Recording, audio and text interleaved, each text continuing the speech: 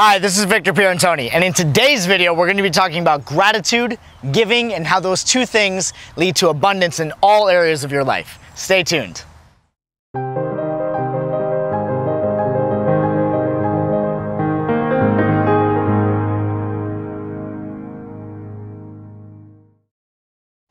So one of the biggest limiting beliefs that a lot of people have is that they come from this place of lack. They come from this place of scarcity in their own lives. So whether you're doing really well in some areas and need some guidance in other areas that you feel other areas are not as fulfilled, or you're not doing well in most areas, you're struggling, maybe you have some financial debt, maybe you're struggling with your health, whatever it is, this video is for you. Because this video deals with how to start from a place of abundance rather than a place of lack. Because most people, they start from lack. See, we talked about in other videos how you're always saying two things. You're always speaking in two directions. Either you're speaking in the direction of what you want and pursuing that, or you're speaking against what you don't want. When you speak against what you don't want, you're coming from that place of lack. So it's important to always be in a mindset of abundance, in a mindset that you have. So many people, for example, they suffer from being in debt. Right? They have the financial debt, and that causes some suffering in their life. It causes struggle, it strains relationships, and when people are in debt, one thing that they focus on completely is they focus on the debt. They focus on getting rid of the debt, getting rid of the debt, getting rid of the debt, and they're always focusing on that. And when you're focusing solely in that direction, all you think about is debt. And when we said that you're always saying two things, either what you're speaking towards, towards what you want, or speaking against what you don't want, either direction of those, whatever you focus on, you move towards, because your focus creates your direction.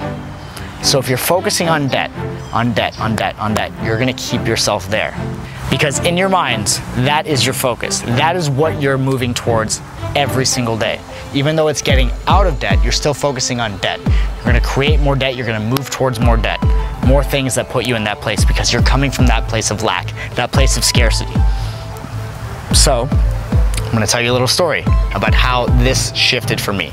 This was my mindset shift of how I shifted from a place of lack to a place of abundance. And it didn't happen when I was making the money that I wanted. It happened when I was struggling. I was a personal trainer and I was struggling.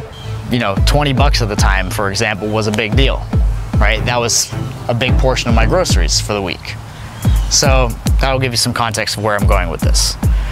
So I was in Toronto and I'd gone to this bus station. And when I was at the bus station, a man he looked like he was homeless, looked like he'd been traveling a lot, and basically his bag was a garbage bag. It had all of his clothes in it, and he walked up to me, big smile on his face, you know, really friendly, and you could tell right away that this man had a good heart. And so he asked me if I could help him, and at the time, I was just learning about this, learning about coming from a place of abundance rather than a place of lack. And so I said to him, I'm like, okay. I'm like, yeah, I'll help you out. So he was expecting me to give him maybe like $1 to maybe $5. But I walked over to the ATM, pulled out a 20, and I gave it to him. And at the time, 20 bucks was a lot. I was in college, I was struggling as a personal trainer, didn't have a very consistent or sustainable business, so 20 bucks at the time was a big portion of my groceries, like I was saying before. So I take out this 20 and I give it to him. I say, here you go, man. And after that, he's really thankful, really appreciative, and then, he introduced himself to me. He's like, my name is Paul. So I shook Paul's hand and said, it's great to meet you, Paul. Take that $20, do whatever you need to do with it, and, I hope you have a good night. He's like, all right. So he's really thankful, really appreciative of it. I felt good because I was able to give to him and, help somebody who needed that $20 more than I did. So a couple weeks goes by, and then I'm back at that bus station in downtown Toronto. And I'm walking outside, and it's cold, and I look down, and on the floor, Paul is sitting there. But this time he doesn't have a smile on his face. This time he looks defeated. He looks like he has no hope.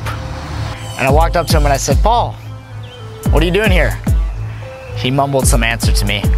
And I said, Paul, you know what, let's go for a walk. And I only met Paul that one time, but something about him, like I said, told me that he had a good heart. So Paul and I are walking downtown Toronto, and just before I had gone to Toronto, I lived a little bit north of Toronto, and just before I had gone for that week, I had learned the proverb that if you're always giving, then it must mean that you always have. And so that really stuck with me. So I'm walking with Paul, and in my pocket, as I'm walking, I'm thinking about this the whole time while we're talking. I had $15. I had 3 5s. And when we got to the end of our walk, I looked at Paul and I took out the 3 5s. I said, I'm gonna give you these 3 5s. 2 of them are for you. 1, you need to give to somebody who needs it more than you do. In this place of lack, you're never gonna get out unless you start from abundance, unless you start from a place where you have enough to give. And that's the whole psychology of abundance. It's knowing that you have enough, that you're abundant, trusting yourself that if you give, that it's gonna come back to you tenfold. And in this moment, when that $15 was the last cash I had in my wallet, and the next money coming in was gonna come from my next client, I gave it to Paul. I gave him those $15 and I said, 10 of this is for you, but you take 5 of this and you give it to somebody who needs it more than you do. Or you can divide it into 5 ones and give it to 5 people who need it more than you do. The point is, you wanna come from this place of giving, because if you're always giving, then it must mean that you always have. And Paul looked at me and he shook my hand and he said, God bless you, man. And I smiled, and in that moment I felt that gratitude, that I was able to help this person who needed it more than I do. And that's the moment, in that moment where I was able to give even though I needed it, that's when I became a rich man. And just to add some more context to that story, 1 week later, I had a new client who was a paid in full client, and I made $1,200. So you want to come from that place of abundance, that place of always giving, because when you support life, when you support that needs you or needs those resources more than you do, and you do it from a place of giving, not gritting your teeth, but a genuine place of giving and gratitude, you're going to be supported in some way or another. It will come back to you. So the lesson here is, if you're always giving, then it must mean you always have. So for instance, if you have some financial debt and all you're focused on is paying that financial debt, then you're gonna stay there. And my recommendation to you, or my suggestion, is that even if it's a small amount, I don't care if it's $5 a month, I don't care if it's 2% of your paycheck, whatever it is, find something to give to someone else. And if you're saying to yourself, I can't, there's not another dollar to spare, then you're gonna stay where you are. But if you're willing and you're ready to take your life to the next level, to come from a place of abundance, not a place of lack where you're always struggling, to a place where you're gonna have what you need when you need it, how you need it, it starts with changing the way that you think. So even if it's $5, $10, $15 a month, find somewhere to give, find somebody to give it to, somebody who needs it more than you do. And from there, you'll start from that place of abundance.